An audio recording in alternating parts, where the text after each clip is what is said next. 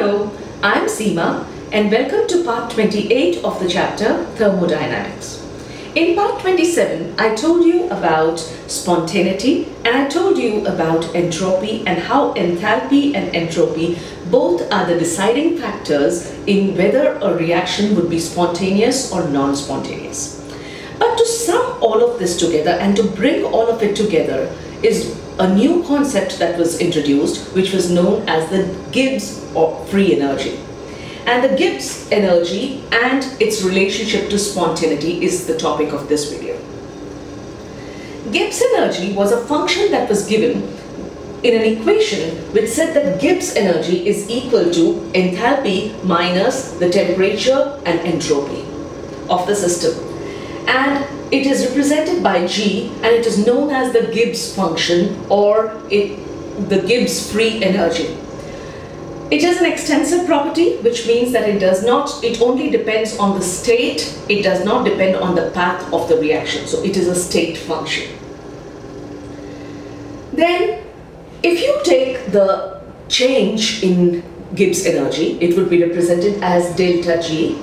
So the change in Gibbs free energy of the system would then be equal to the enthalpy of the system minus the Ts of the system. So what can change? The temperature can change and the entropy can also change. So in one set here, we've taken the entropy to be changing, and in this portion here, we take the temperature to be changing.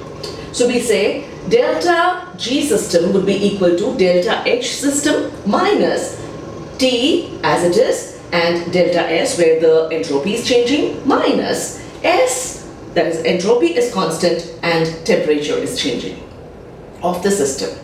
But if temperature is constant, if the change is taking place at constant temperature, then delta T becomes equal to 0 and it no longer remains significant. Therefore, this portion of the equation is removed.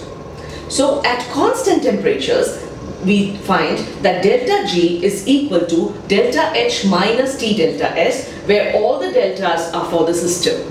That is, the free energy of the system or Gibbs free energy for the system is equal to the enthalpy change of the system minus T into entropy change of the system.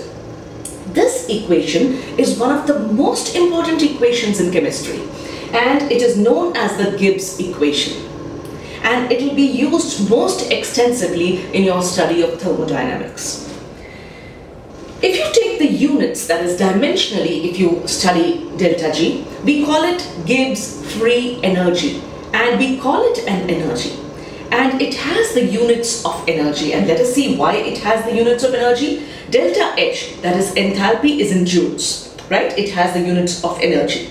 Temperature is Kelvin, and delta S, that is change in entropy. What is entropy? It is Q of the system divided by T, that is the temperature of the system.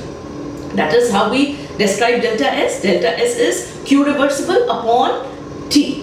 So Q has, what is the unit of Q? It is heat, Q upon, that is delta H upon T.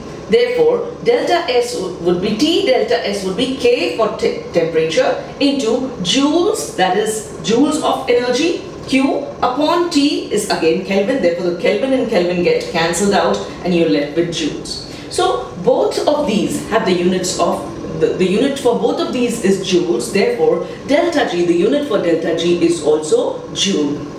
And that's the reason why we call it the Gibbs free energy. We call it energy. The free energy, we'll talk of it later. Now in the previous video, we understood that for a spontaneous process, the total entropy, the total entropy for a system, it should be positive.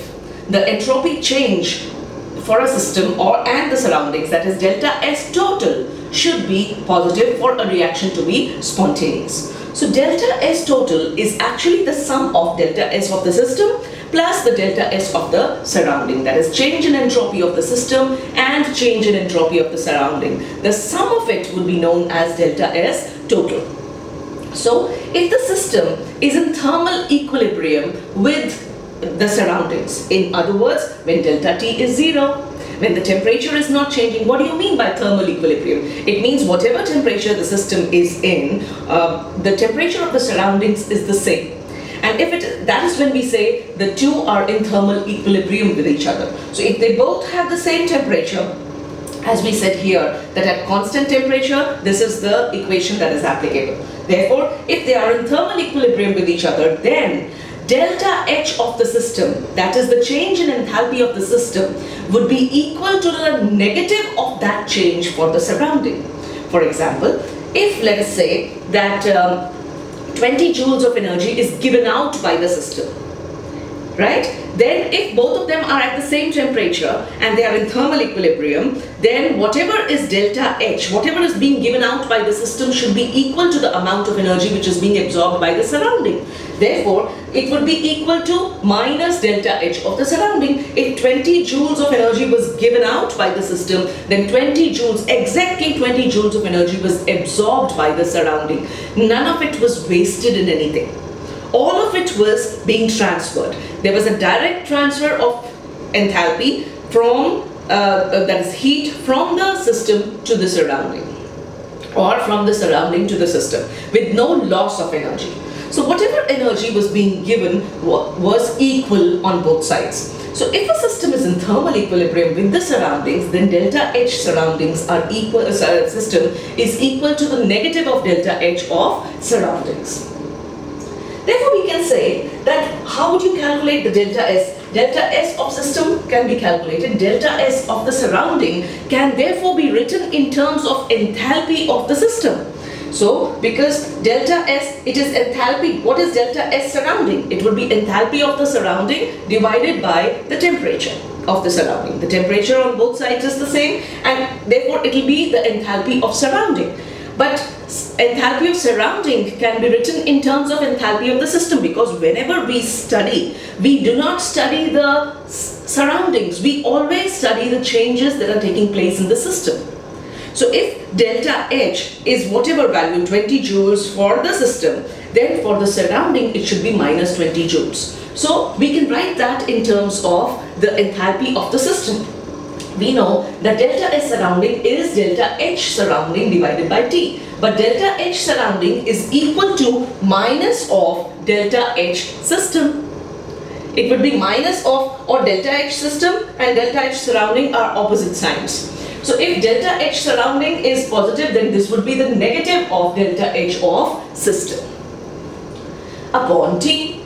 So we also know that delta S total is equal to delta S system plus delta S surrounding. And what is delta S surrounding? According to what we have calculated now, delta S surrounding is equal to minus delta H system upon T, right? If you rearrange this equation, multiply all of it by T.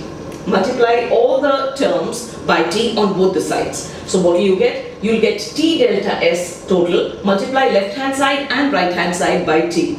You'll get T delta S, and delta S is total, would be equal to T, multiply this by T, it will be T delta S system minus, if you multiply this by T, the T and T get cancelled, so you're left with minus delta H system. All you have done is rearranged it. Now, on further rearranging it, let us see what happens.